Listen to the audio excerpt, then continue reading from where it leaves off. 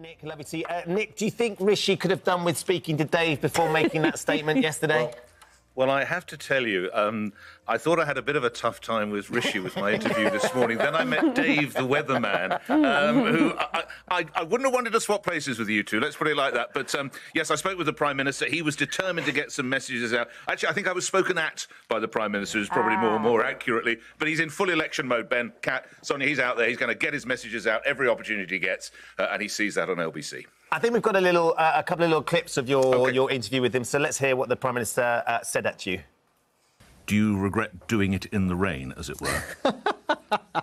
I'm not going to deny that it was a bit wet. Why didn't you have a plan for something inside? I'm not a fair weather politician, Nick. I believe very strongly in the traditions of our country, and when you're making a statement of that magnitude as Prime Minister, I believe in just doing it in the traditional way, come rain and shine, in front of the steps of Downing Street. I mean, it was very much that Dunkirk spirit. Brolly's up. Let's get on with it. But there was no brolly. No. I mean, that's the interesting thing, isn't it? Are we talking more about why he did it and how he did it than actually what he was saying? Well, here's the debate, and let's go round the table now. And I said you're a man with a plan, so where was your plan for inclement weather? Where was plan B? But here's the fact. Do you have someone standing, a man or woman, with an umbrella? Because then the headline is Wally with a brolly. Yep. Do you build an awning, which looks kind of weird? Or do you be very British, as we've all done at summer parties and barbecues and children's christenings? You just stand there and get soaking wet. And we debated this with my listeners today, Ben.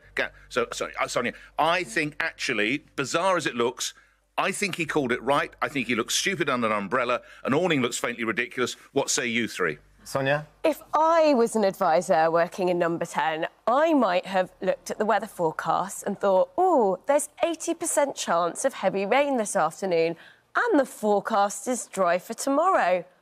Why not do it tomorrow instead? I think that's what I would have done, but maybe that was just too simple for them.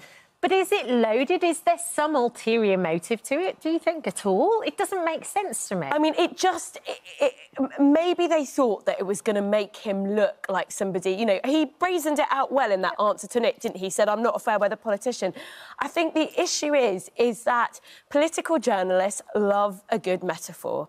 What better metaphor is there than the Prime Minister saying, vote for me, I'm launching a general election, and literally there is rain dripping off his suit, dripping off his hair. But then it went to the next level and you started to hear the strains of things can only get better, and it slightly became comedic. Yeah, it was extremely unfortunate to hear the 1997 Labour campaign anthem. And I mean, to be fair to them, it's sort of people's right to protest. It's a well-known protester. You know, there's not much that they could do about it once they'd decided to do it on that day and he was set up. But again, it's a kind of thing where really careful stage management by a political party, by an events team that's thinking about optics.